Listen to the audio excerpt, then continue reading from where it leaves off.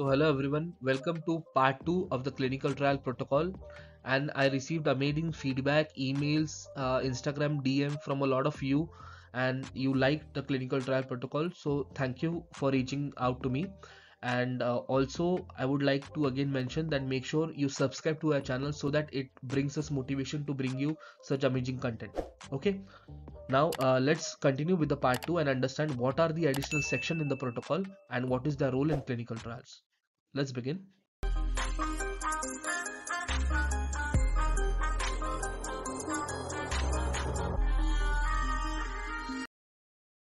So as I've said that we have completed the protocol design, we have understood what is a protocol and why it is important in clinical trial, as well as we are continuing to see what are the protocol components. Now in this particular section, we will see the remaining components along with regulatory consideration and the clinical trial conduct of the protocol. So the next section in the protocol that would be important would be the study treatment.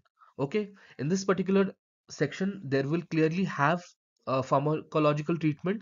It will explain what particular treatment are involved, how they will be administered, what are the doses, what is the dosing schedule, as well as the method of administration, whether it is intravenous, oral, intramuscular, and what are the medication or treatment that are permitted. Okay, that is the concomitant medication followed by the rescue medication if there is any adverse event or any hypersensitivity. So this will clearly be mentioned in the pharmacological treatment. It will also have a section which will explain any other intervention that is allowed with the primary protocol treatment. What is the name of the intervention? Okay, it will clearly explain what is the frequency of the session that are allowed in this particular protocol, what is the adherence level and the intervention level.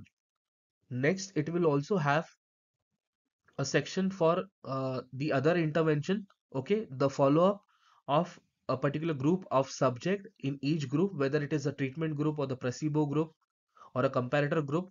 It will clearly explain how this participant would be monitored, how the compliance would be calculated, as well as who would be responsible to administer this particular intervention and how the training would be given for the study treatment. So this is how a study treatment section would be defined in the protocol. Now the protocol will also have a safety and efficacy assessment section where it will clearly demonstrate what are the safety criteria that is involved in this clinical trial. When it comes to efficacy, what are the efficacy standards that are being implemented? Now let's see what is safety assessment section. So in this safety assessment section, it will clearly explain what is the method and timing for assessing, recording and analyzing of the safety criteria. What are the procedures involved in obtaining various AEs, assays, or any hypersensitivity event for experienced by the study participant? How are these reports or events being recorded in the clinical trial, and how these particular events would be explained in the form of SOSARs, in the form of safety mailings to other uh, protocol participating sites? What is the duration of the follow-up for the study participant who experience these adverse events or hypersensitivity or assay, and how they will be monitored? So that will everything will be covered in the safety assessment section, and it will be clearly mentioned in detail. Next thing is the assessment of the safety. So, efficacy. So it will clearly explain what is the criteria of efficacy, how the protocol will determine the efficacy or effectiveness of the study intervention, followed by what would be the method and timing of assessing, recording, or analyzing this efficacy. Because the trial might be short or long, and it will have different intervals, which will collect various laboratory samples, and that will help the investigators understand whether the investigational product is being useful for the subjects or not, and what is the interval, how it will be recorded, and how the analysis of it shall be done. So that will clearly be explained in the assessment of efficacy section in the protocol. Now next thing would be statistics. Now you can conduct clinical trial and generate all the data, but that particular data has to be structurally arranged, structurally collected, and a particular statistical analysis method has to be implemented so that that data can clearly explain or clearly show a trend whether a study treatment is effective or not. And for this, statistical methods are employed, and which includes various time and parameters for the interim analysis.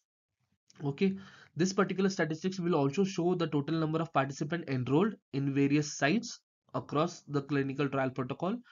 It will help us understand what is the number of participants enrolled at each particular site, what is the choice of sampling, how many subjects are sampled on the study intervention, the placebo, the comparator, what is the level of statistical significance that is accepted in this trial, what is the criteria for termination of this study, and what are the methods for accounting for missing, unused, or false data. Because when you conduct clinical trial, there will be some data missing, not all data is captured, there will be some unused data, there will be some false positive data. So that has to be taken care of whenever you do statistical analysis, as well as there will be a clearly defined criteria for selection of the participant for the interim analysis. So how many randomized subject or dose or treated subject would be eligible for statistical analysis, what is the eligibility of this subject, how we are going to evaluate this particular subject data, and what is the definition of being evaluable. Okay, so all this criteria would be clearly defined in your statistical analysis plan, which is clearly defined in your protocol.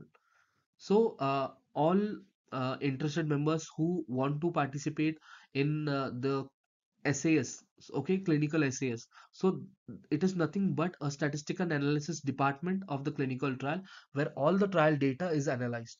Okay, so statistics are one of the most important criteria when it comes to utilization or processing the clinical trial data.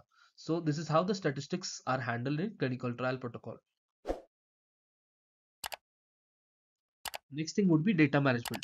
So as I've said that the statistical plan would be explained, but how would that particular data be managed? Okay, so there will be a clearly defined data management plan which will explain how the data is gathered, documented, submitted, and verified, how the data is archived in this particular clinical trial. It will also clearly define in the protocol what is the description of the data management activity, what is the interval of the data cleaning, database logs, and how the database or the data management plan would help in ensuring the data integrity and the quality data in this particular clinical trial. So the data management plan explained in the protocol would have a description of the data system or data design and development, what particular system they are going to implement in this clinical trial. It will have a description how the data collection would be done and what would be the methods, followed by what is the data entry and editing methods and which particular electronic data capture systems are involved. If you want to know more about EDC, I have made a separate video, so link would be in the description. Again, next it will define what are the procedures of data monitoring, how the query resolution shall be done, how is the data being reported and transferred, followed by who will be the recipients of this data, what is the procedures for data dissemination, and how the final data base management and data lock would be conducted. So there will be a dedicated section in protocol which will clearly define the data management plan and how the data in clinical trial would be handled.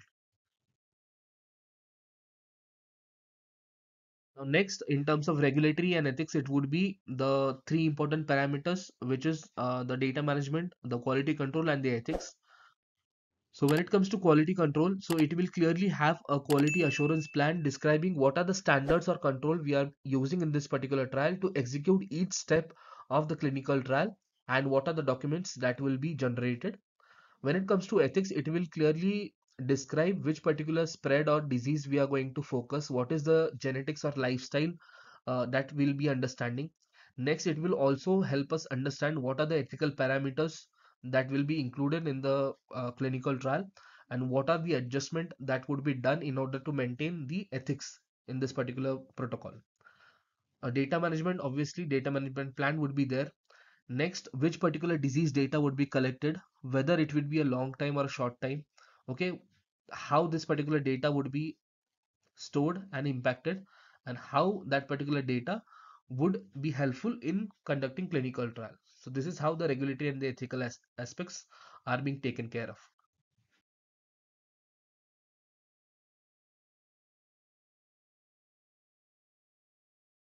So thank you for watching this video. So I have that combining part 1 and part 2, you would have understood what are various components of the protocol and how they play an important role in defining clinical trial and functioning of the clinical trial. So a protocol is nothing but a clear guide, a Bible, which defines each and every aspects of the clinical trial.